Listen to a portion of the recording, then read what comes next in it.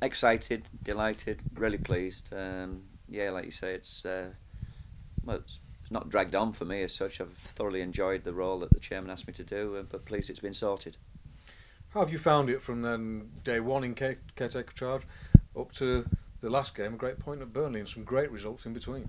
Well, again, like nothing's changed really from day one that the chairman asked me to take charge of the team. That's what it is. I got the manager's head on as such, got the team organised, prepared. The most important thing is that we got out of the bottom three, but we've obviously scored goals. We've played well. The confidence is back in the team.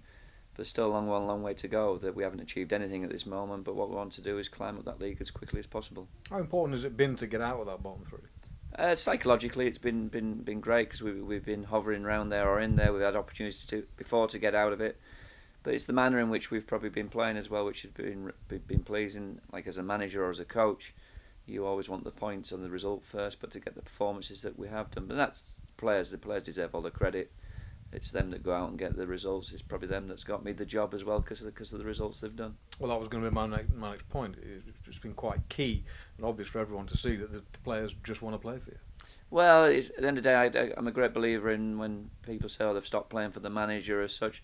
Players play for themselves and play for their families, and that's all. The only thing I've asked them to do is come off the pitch, look yourself in the mirror and say, look, I couldn't have given any more. And the result will take care of itself. And at this moment, they're doing that, and they're realising they need to do that to get the success that we've been getting. There's been some fantastic results and performances, particularly the Yorkshire derby against Leeds.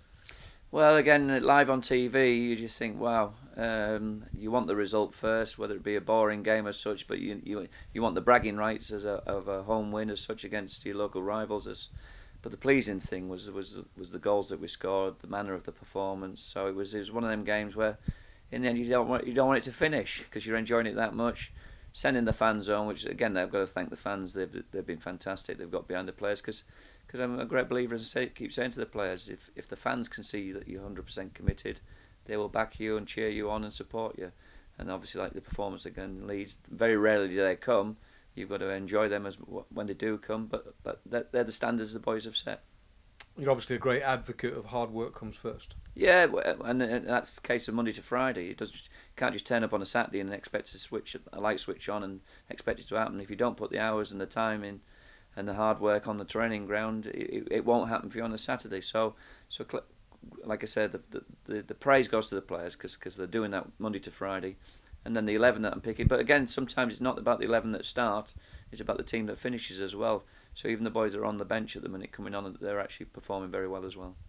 When you look back to that first game against Leicester, which now seems quite a long time ago, was it in your kind of mindset then that, yeah, I want this job? Well, it's a fantastic football club. You look at the stadium, the fan base, the history of the football club. In the Championship, we're one of the big clubs as such. So it does tickle your fancy. You think, well, hang on a minute, I've got an opportunity here. And like I said, the players deserve all the credit.